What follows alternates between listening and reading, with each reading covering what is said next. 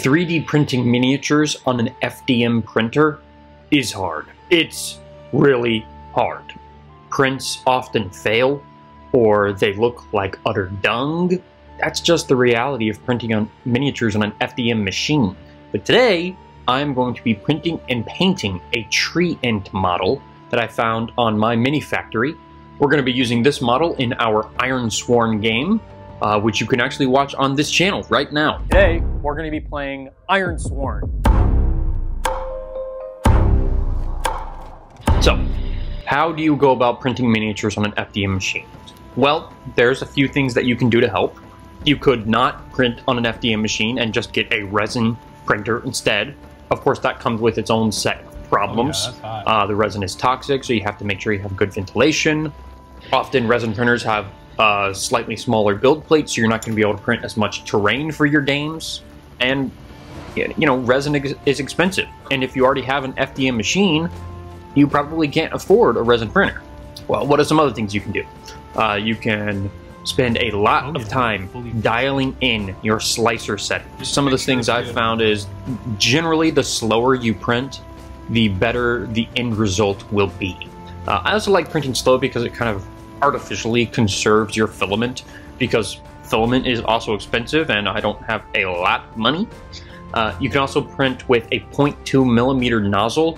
This is just you should be doing this if you're printing miniatures on an FDM machine. And then you can dial in your settings for your supports. Here's a really helpful video about printing supports on miniatures.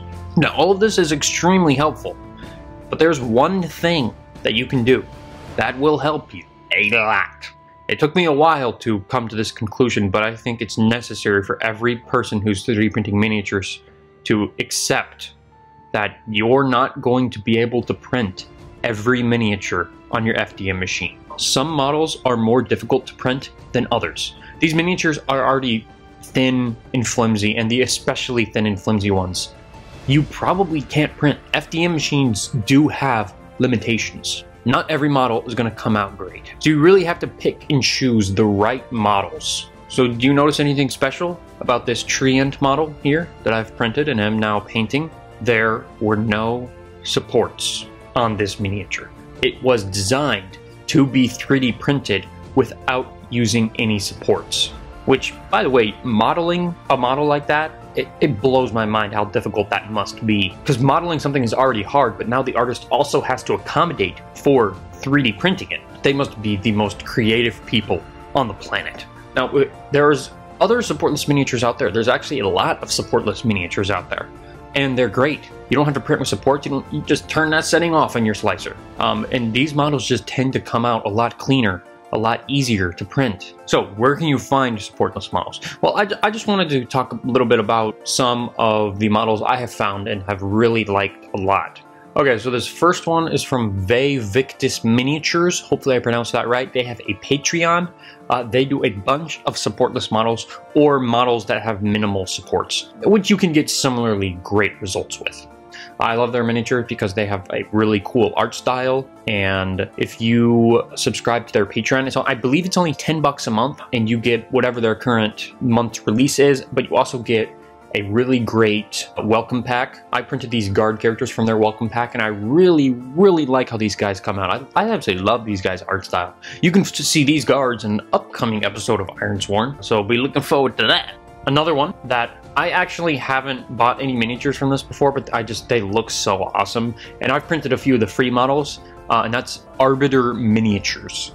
So they've run a bunch of different Kickstarters, which you can now back retrospectively to still get the same models. I really like these models because they look awesome, but they also have a lot of variety. This is a great source of miniatures because it just has so many. The one downside is that it's a little expensive for you can get 60 hero models, which 60 is a lot, but it costs $60, which honestly I do think is a good deal, and I really want it. I just can't afford it right now.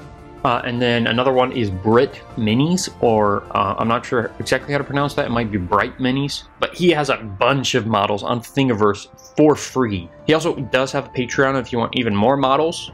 You should definitely support him if you can, because He does so many great models for the community. So I'd recommend just scrolling through his Thingiverse and picking and choosing the models that you really like. That's kind of what I did, and I printed a few here. Actually, Cliff from our Ironsworn series is a model from him. He's got great models, and it's really cool of him to release them for free. I will say I generally tend to scale up his models just a little bit because I found them to be just a little bit too small. So I'd recommend loading in a couple other miniatures into your slicer and kind of just comparing the sizes and just working a little bit to get the right size for his miniatures. So those are kind of the three that I really like a lot. You can also just find a bunch online. You can just type in supportless miniatures and then find a bunch. So this Treant is coming out pretty well. I'm actually pretty happy with how he turned out. It's an extremely simple paint job, just literally dry brushing on heavy coats of brown. And then I did some glue and added some kind of moss growing up. And it was super simple. The print looks great, and it's a simple model, so you don't have to go too hard on it. And I think it came out nicely.